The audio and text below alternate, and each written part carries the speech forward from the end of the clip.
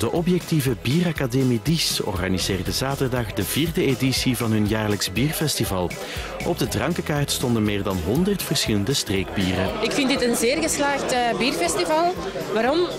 Je ziet heel veel volk en er staan een heel groot aantal bieren op de lijst die je ergens anders niet vindt. Nieuwe bieren, bieren die terug opgerakeld worden. Bijvoorbeeld de Montagnarde van Abbaye de Roc is een beetje in de vergetelheid geraakt en nu terug opgenomen. En ik vind dat daarom is dat voor mij heel geslaagd.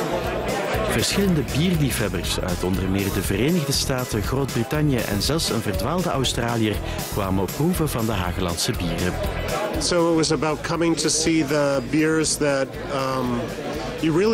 they're so small you can't get them in the United States.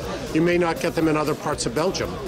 You won't see them in London, you won't see them elsewhere. So it was really to get the unique beers that you can't find elsewhere. We've tried the local Lottebold brewery, they're blonde and brown, which is really, really good. Very different from a lot of the breweries. And there's a few small local Hageland breweries that produce very small amounts of beer, which we've tried. And we've actually taken some home with us. For a Brit, 4.5% is strong beer.